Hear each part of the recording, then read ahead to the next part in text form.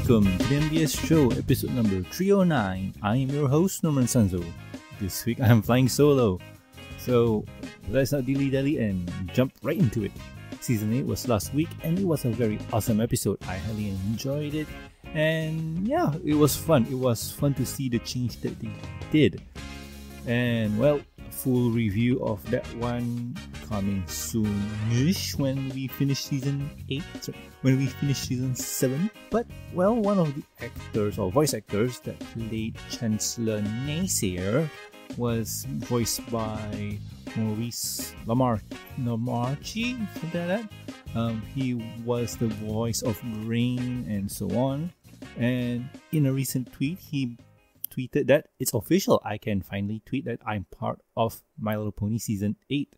Chancellor Naysayer may not be the nicest person by a long shot, but I'm thrilled to enter the My Little Pony universe in any way I can. And the premiere episode won't be the last you'll see of him, believe me. It seems that we'll be getting more of him in the future. And by the looks of it, I'm not surprised because he seems to be the main antagonist for Season 8. But it's fun to see.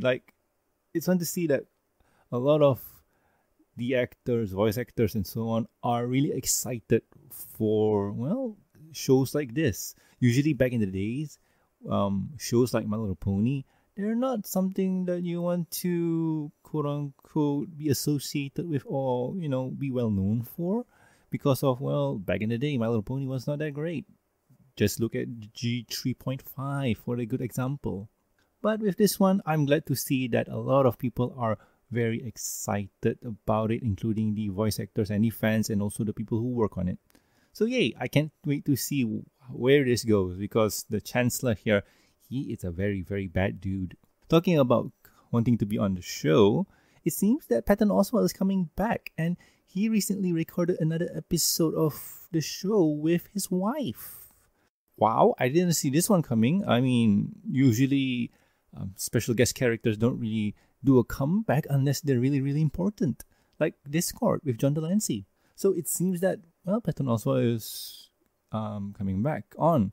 And it seems that he's not alone. Like I mentioned before, it's with his wife, Meredith Salinger. I really don't know who that is. It's my bad for not researching. But it seems that, well, let me see on the Instagram. She posted a photo on the Instagram.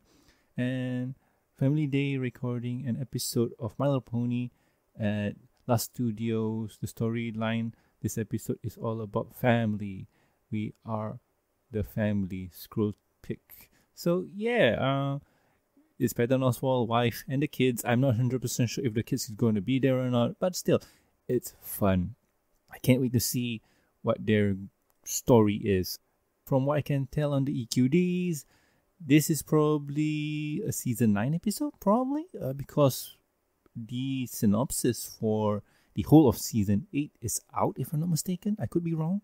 Let me see, double checking. Yeah, I'm 100% sure. But still, I can't wait to see where this goes because having Patton Oswalt on is great. Usually you don't really get comebacks again because, well, you got Lena Hall. She was a one-time deal. Weird Al, obviously, one-time deal also. And who else did you got? Patton Oswalt's one. And who was that guy who played Star Soldier Bearded? I forgot his name. My bad. But still, usually those people or side characters don't really do comebacks. Even if they do, it's usually non-voice. So it'll be interesting to see where this episode goes. I can't wait to see how this goes. I'm very excited for this episode. So if it's season 8, it's awesome. If it's season 9, hey, we'll just have to wait, I guess. And the last news for the week. Nothing too fanciful or nothing too exciting or whatnot, but this is a heart-touching story where it's a little girl, I think probably 5 to 6, getting really, really excited about watching the My Little Pony movie on, I'm guessing, DVD or Blu-ray. And just having a family movie night with her mom and probably parents. I don't know. I'm not 100% sure.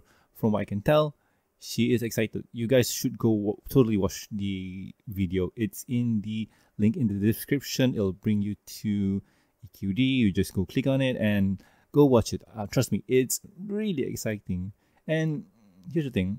This is what Hasbro wants. The target market or the target audience getting really excited for the movie. And you can clearly tell that it's so pure and so honest. And she's just ecstatic about it.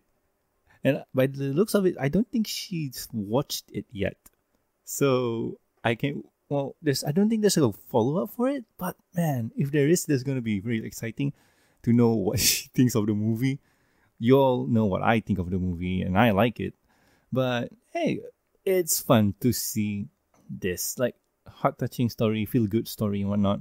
It's okay. It's a nice way to end the Pony News Week. And let's head on to the next topic. And the next topic is, what have we been doing with our week? So personally for me, besides the Overwatch and the day job, I've watched a movie. And said movie is Ready Player One. And for those of you who do not know what Ready Player One is, I'm just going to try and read the quote-unquote short synopsis on the wiki page because I can't really think of anything witty to talk about. So Ready Player One is a 2018 American sci-fi science fiction adventure film produced and directed by Steven Spielberg and written by Zach Penn and Ernest Cline, the writer for the book, based on Cline's 2011 novel of the same name. So, if you guys have not seen the movie, I highly recommend go watching it. It is a lot of fun. If you guys, don't really want to go watch it because you're kind of the purist who says, I want to read the book first before experiencing the movie, I highly recommend that too because I've read the novel and it is different. Not hugely different or not really jarring of a difference, but there's a few differences here and there, and it's obvious for obvious reasons. A good example is the book has 39 chapters while the movie was 2 hours and 15 or 2 hours 30 minutes, something like that. What was it? 140 minutes. So you do the math. I really don't think I can in my head right now. But still, the movie was 2 hours plus, yet the book was very long. And I can see why they did it. And yeah, there's a few things that change here and there. But in all honesty, each of those stories are their own dedicated stories. One is based on the movie adaptation and the other is a novel adaptation. So you get more content that way too. So yeah, it's really, really fun. And I highly recommend go watching it because, hey, it's fun. It's really, really fun. And that's been my week. I've really done nothing much besides the movies and the day jobs and also the Overwatch. So yeah, that's it for me. So anyway, if you have any questions, concerns, or suggestions for the show, you can contact us at thembsshow@gmail.com. You can also reach us on the Twitters. The show Twitter account is at MBS Show, and you can find me at Norman Sanzo. Usually I tweet about toys, food, and whatever tickles my fancy. And in all honesty, I don't really use Twitter that much. It's foreign for me. I don't really understand it. But hey, I'm willing to learn if you want to tweet. And also please subscribe and rate us on iTunes, YouTube, and Stitcher Radio, and also like our Facebook page. You can also catch us on ponyvilife.com. Links are in the show notes. Also, please subscribe to the MBS Show Reviews and Discussion podcast on iTunes and Stitcher Radio. Over there, you'll catch me, Silver Quill, and Sci-Fi Heart Songs review the My Little Pony episodes, comics, movies, and other shows. One of the shows that we've been handling on a regular basis, but not really, is The Miraculous Ladybug. And some other movies that we've been planning to do or not, and some of them discussions. There's a few good discussions that are in the pipeline. We'll just have to wait and see when we're going to do it. There's a lot of pony content, so probably we're gonna focus on that for a while now. But hey, hope you'll enjoy the content too. If you'd like to support the show, you can do so at patreon.com. With every support, you'll get a week's early access to the review and discussion podcast, exclusive and deleted content, and a huge thank you from me. Talking about the thank yous, I like to thank Lurkercat, Starstream, Master of Lag, Amy, Mark, Charles, Lucky Knight, and also Tristan. Thank you so much, guys. You have been too kind to me. So anyway, I have been Norman Sanzo, your humble host for this week, and I'll catch you guys next week with another fun episode of MBS Show. See ya!